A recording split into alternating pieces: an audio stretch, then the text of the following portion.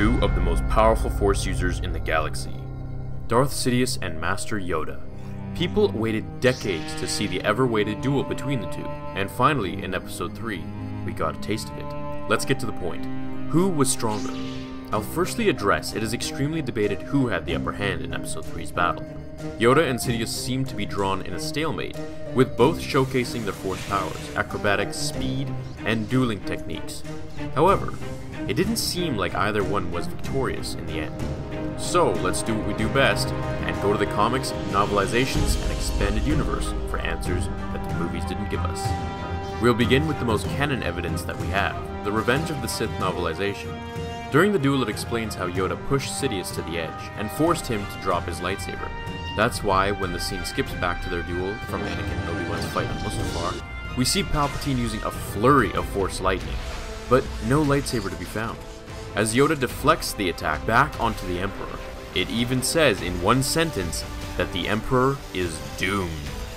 In Palpatine's favor, however, he did knock Yoda's lightsaber out of his hand as well, and the duel they held with the Force lightning attack at the end resulted in an explosion of energy, sending both beings in opposing directions. Due to Yoda's smaller and lighter stature, he was sent further, tumbling to the depths of the Senate Colosseum. Many times we can see Palpatine's face turn from arrogant to surprised and afraid when his powers were matched, not to mention how he tried to escape in their first meeting. It can be hypothesized that he was trying to get to Vader because he could sense his danger, but nevertheless, that's not to say that Palpatine didn't have the upper hand at all. In fact, I'm going to now read you, word for word, a passage from the book explaining Yoda's perspective from the narrator's views. There came a turning point in the clash of the light against the dark. It did not come from a flash of lightning or slash of energy blade, though there were these in plenty. It did not come from a flying kick or a surgically precise punch, though these were traded too. It came as the battle shifted from the holding office to the Great Chancellor's podium. It came as the hydraulic lift beneath the podium raised it on its tower of durasteel 100 meters and more, so that it became a laser point of battle flaring at the focus of the vast emptiness of the Senate arena. It came as the Force and the podium's controls ripped delegation pods free of their curving walls and made of them hammers, battering rams, catapult stones crashing and crushing against each other in a rolling thunder roar that echoed the Senate's cheers for the galaxy's new emperor. When the lineage of the Jedi refined into one single Jedi, it came when Yoda found himself alone against the dark. In that lightning spear tornado of feet and fists and blades and bashing machines, his vision finally pierced the darkness that had clouded the Force. Finally, he saw the truth. This truth that he, the Avatar of Light, supreme master of the Jedi Order, the fiercest, most implacable, most devastatingly powerful foe the darkness had ever known, just didn't have it. He'd never had it. He had lost before he started. He had lost before he was born. The Sith had changed.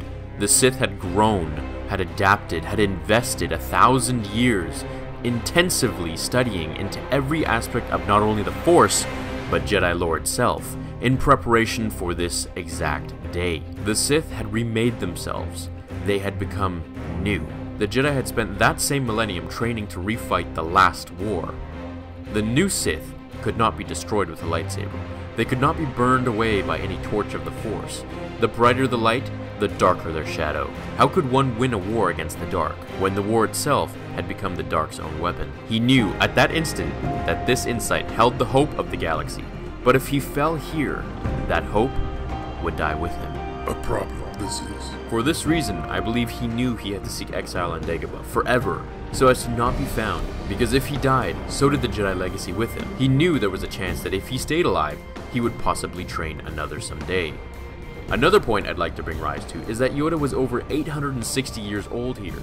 That's almost a millennia of Force knowledge and experience, whereas Palpatine was only around 50 years old in Revenge of the Sith. While we can assume Yoda was old and frail, so can we with Palpatine. The dark side, as stated by Lucas, allows the user to become more powerful than Jedi. However, it takes a greater toll on the subject. I like to think of it as using steroids in the real world. Sure, the subject becomes much stronger in an extremely short amount of time. However, the longevity and toll that it takes on the body is much more severe. There's always a price to pay for shortcuts, and using the dark side was no exception to this rule. I think Palpatine's speed was something to be aware of as well in this duel.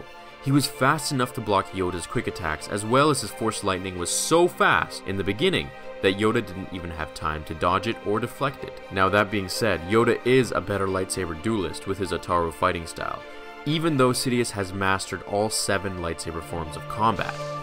In my opinion, if they were to fight in an open field without any objects, ledges, or obstacles to impede their fight, I think Yoda would win.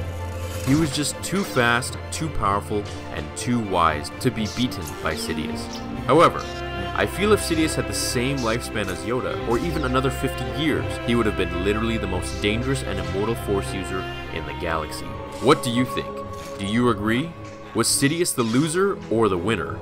Would you bet on Yoda or Palpatine if they fought in an open arena?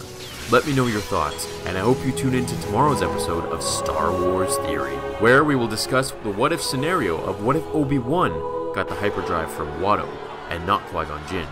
This would change everything, leading Obi-Wan to fight Maul on Tatooine, and the big question, what would happen to Anakin? Thanks for watching. I hope you all have a great day or night, my fellow Jedi and Sith friends, and until tomorrow, May the Force be with you.